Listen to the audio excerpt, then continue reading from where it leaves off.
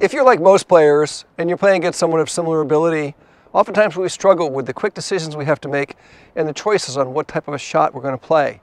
And I often find that club level players make the mistake of trying to force the ball down the line at the wrong time in the point and then end up making an error.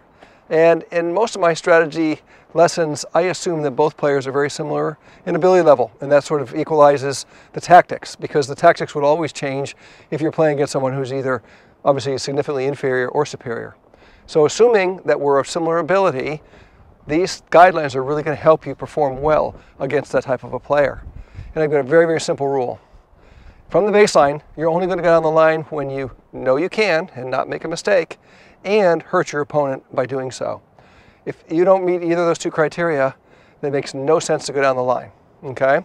So for example, in the rallies, if I get pulled out wide to my forehand and I hit a neutral ball that does not hurt my opponent going down the line, it's very comfortable for my opponent to hit a cross-court backhand and make me run the width of the baseline to hit a backhand, which most of us probably don't really want to do.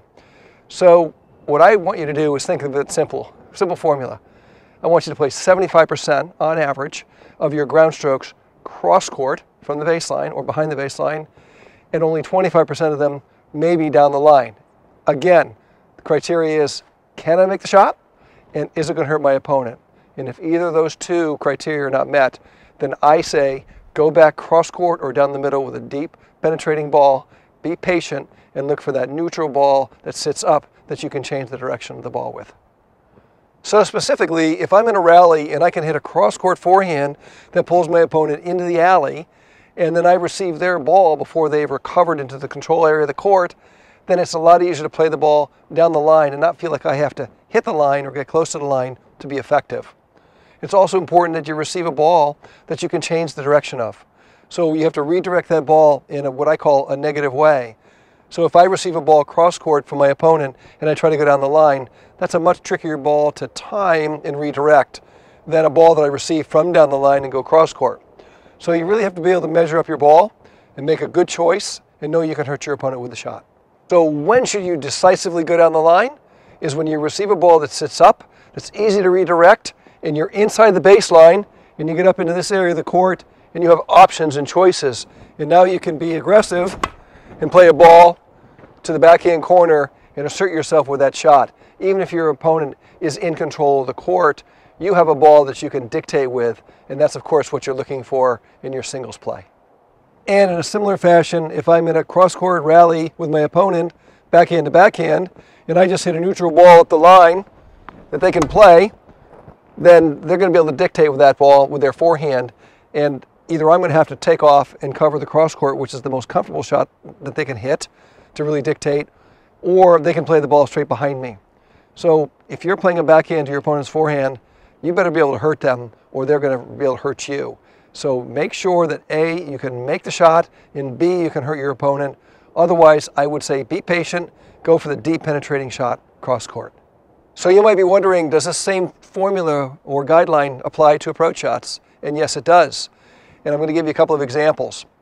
If you receive a ball that is below the level of the net when you're going to make contact and inside the service line, that's a tricky ball, and that really is an approach shot. That's more likely a ball that you're not going to be able to hit a winner off of, but it's a ball you're going to set up to control the net and make a volley winner or an overhead winner.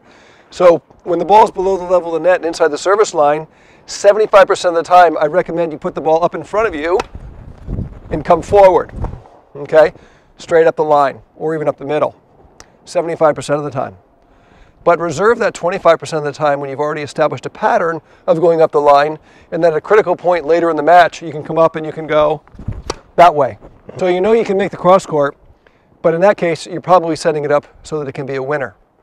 And that's how you want to play balls that are below the level of the net from a tactical shot selection perspective.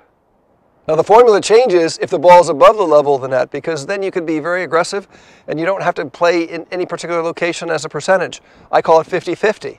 So as soon as I come up to a ball that's sitting up and above the level of the net, I feel like I'm going to really dictate, and this becomes more of a shot that I'm going to try to create a winner off of, or a very weak reply, not really thinking it so much of as an approach shot.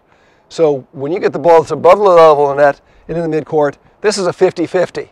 If you sent your opponents a little bit off to the left, you attack to the right. And if there are sense that they're a little bit off to the right, you just attack to the left. And that's a 50-50. So what I recommend you do there is get prepared early, hold your shot, sense where your opponent is, hold, and then attack. And be decisive. If you're going to miss going for the shot you want to play. Don't hesitate and miss because you're doubtful. And that's how you want to play the high contact from the middle of the court. So those are your tactical guidelines for playing singles against an opponent of similar ability. And the idea here is to simplify your thinking so that you can be decisive when you play and not miss because you hesitate or are uncertain about where to play your shots. So this should really help you set up your game plan. Now, there may be opponents or coaches out there that say, wow, you're very predictable. But I think if you are controlling the court with these shots and you hit high quality shots against an opponent of similar ability, I don't think that's relevant. I hope you enjoyed and benefited from this lesson today.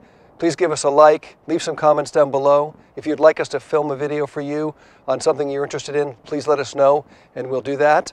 And we also invite you to our free courses, the guidelines and our full library on the key skills you need to develop on every shot to reach your full potential in tennis. And all you need to do is click on the link in the information down below and get our free guide and our library of lessons that's available on our website. And while you're on our website, please take a look around. We have a membership course. We also have a worldwide acclaimed serve course that's available, as well as some additional free lessons. So take a look, and we'll see you in the next video.